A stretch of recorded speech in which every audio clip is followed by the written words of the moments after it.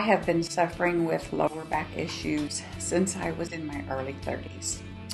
I lived in a different state, and that time I visited with several orthopedic specialists, all of which said or concurred I had degenerative disc disease in my 30s.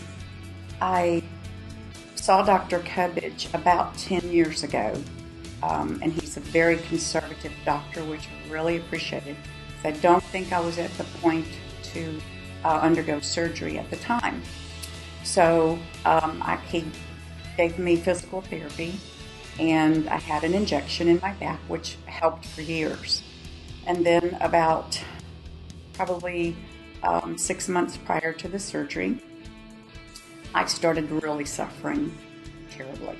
So I came back to Dr. Cubbage for a second opinion, ironically, and he looked at the MRIs that I provided from the previous doctor and took some more x-rays and suggested that we fuse L4-N5, which would save me possibly another surgery down the road. Everyone here was phenomenal. In fact, I sent cookies to the hospital as well as to the office, which I've never done before. I was very pleased, very pleased. My post-op was unimaginable. I was very, very thrilled at how quickly I could walk.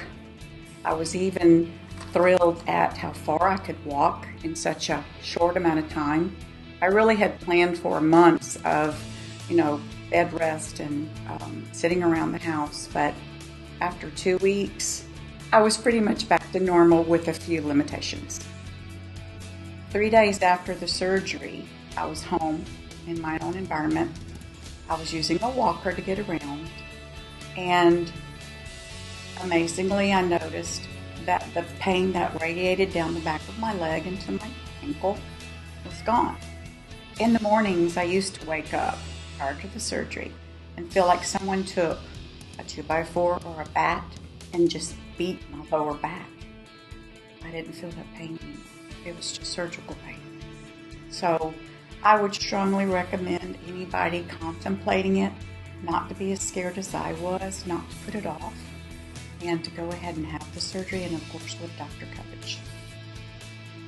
Dr. Cubbage was, to me, very knowledgeable of the pain I was experiencing, and I told him, which was really kind of funny, you really know that I'm suffering, right?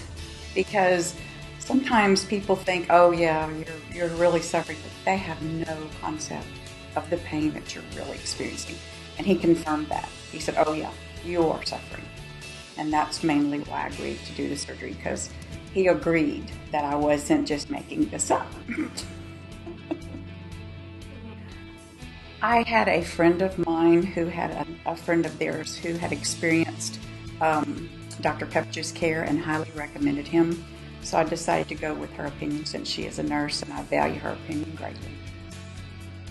As I said, I saw Dr. Cubbage about 10 years ago, and he just said, we're going to avoid surgery at all costs. I was then in my 40s, which I appreciated because I was very active and on the go quite a bit and still teaching school, which requires standing on your feet all day.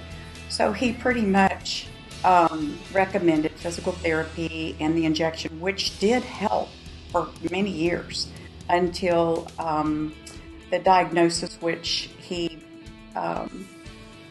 stated I had spinal stenosis, I had degenerative disc disease, and I also had sciatica. So it was time. Dr. Cubbage more than met my expectations. He's first of all very easy to talk to. He tells you up front. He's very conservative. I trusted Dr. Cubbage with my entire body, which was kind of scary because everybody I spoke to that I was told that I was recommended to have back surgery were just very concerned, because that's your back, where your spinal cord is. So I just came back to Dr. Cubbage and felt totally like I was in his care, and I trust him.